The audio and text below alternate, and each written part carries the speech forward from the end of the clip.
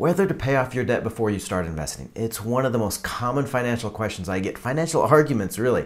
Most people say just look at the numbers, but I've got two reasons that make absolutely no mathematical sense, but might just save your finances. We're talking paying off your mortgage or investing today on Let's Talk Money. Beat debt, Make money, make your money work for you. creating the financial future you deserve. Let's talk money. Joseph Hogue with the Let's Talk Money channel here on YouTube. I want to send a special shout out to everyone in the community. Thank you for taking a part of your day to be here. If you're not part of that community yet, just click that little red subscribe button. It's free and you'll never miss an episode. Now, one of the most common questions I get from the community is whether you should pay off debt or invest first. There's a lot of side questions here, like whether to pay off those student loans or the mortgage, or just paying off those high-rate credit cards before you start putting money to stocks and bonds and other investments.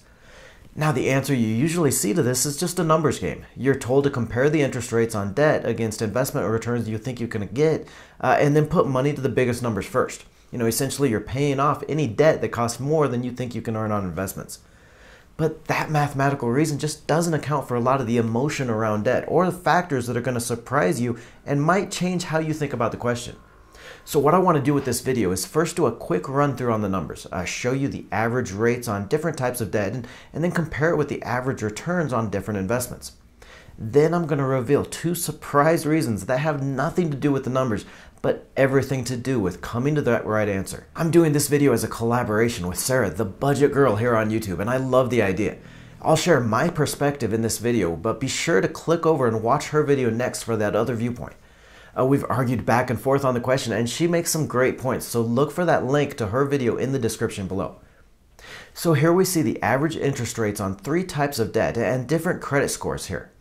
This is from a survey by Credit Sesame in early 2018, so rates are a little lower right now, but we see mortgage rates around 4.5% to 6%, car loan rates are average from 3.6% to 15%, and credit card rates are the highest with an average of 25% annual interest for those bad credit borrowers. Now compare that against the average annual return on different investments here in this data by JP Morgan for 20 years through 2018. We've got real estate stocks topping the list at 10% return, followed by investments in gold and oil, producing about a 7% plus return. Then we've got stocks returning an average 5.6% return over the period. But let's use that 60-40 bar. That's a pretty common split for stocks and bonds and would have produced about a 5.2% annual return over the last 2 decades. Now, if you were to take $100 a month and then put it to one of these 6 types of debt or investment over 10 years, the numbers should speak for themselves, right? Using that money on credit card debt, and I used the middle interest rate for each of these debts. So using that $100 a month to pay in credit card debt would have been worth $27,000 at a 15% rate. Investing the money in REIT stocks would make you 20 grand over the period. Paying off a car loan would have been worth over $17,000, and investing across the stocks in the S&P 500 would have earned you over $16,000 over that 10 years. Now here at the bottom, so close that you really can't differentiate between the two lines, is that 60-40 split between stocks and bond investments, and then the mortgage debt at about 5.16% interest. So just going off of these numbers, it makes sense to pay off just about any type of debt before you start investing, and it's really a wash whether you pay off your mortgage or invest first. That's the easy answer, the one that you get from most people. You pay off that high rate debt on credit cards and personal loans, maybe while slow paying your mortgage and your student loans while you're investing. And that's where I'm at right now with my student loans. I still owe over $61,000 on undergrad and graduate programs, but at a weighted average rate of 2.9%, I'm paying the minimum and investing the rest. Now, Sarah has a different perspective and makes a few good points, so check out her video. But I'm going to reveal 2 reasons why you should break this numbers only rule. First though, I want to get your opinion on this. What do you think? Should you pay off debt before you start investing? How do you decide? So scroll down and let us know in the comments below the video. Why have you decided to pay off debt or to invest first? But, even looking at the numbers, there are 2 reasons why you should break this rule and just start investing as soon as possible, even if you have some of that higher rate debt, let alone the lower rate debt like student loans or a mortgage.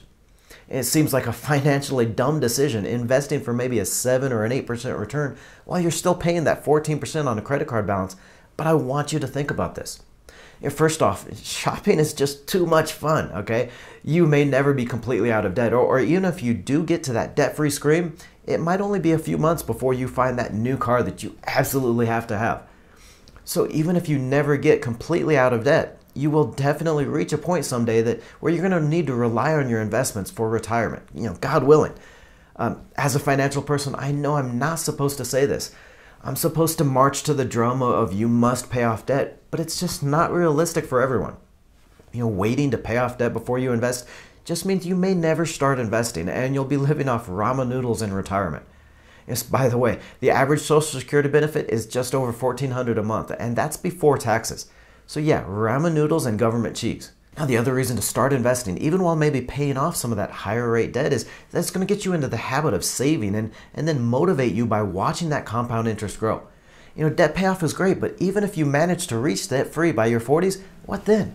You haven't built that habit of saving and investing. At this point, you're looking at starting from zero, and that can be a little scary. The result is just that a lot of people just don't get started investing even after paying off their debt.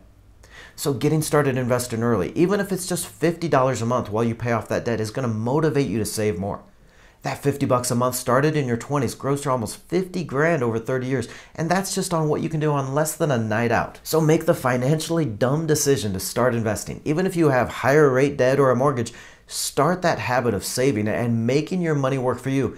So someday, you're going to be able to stop working for your money. Click on the video to the right here to get Sarah's perspective and why she says pay that debt off first. Don't forget to join the Let's Talk Money community by tapping that subscribe button and clicking the bell notification.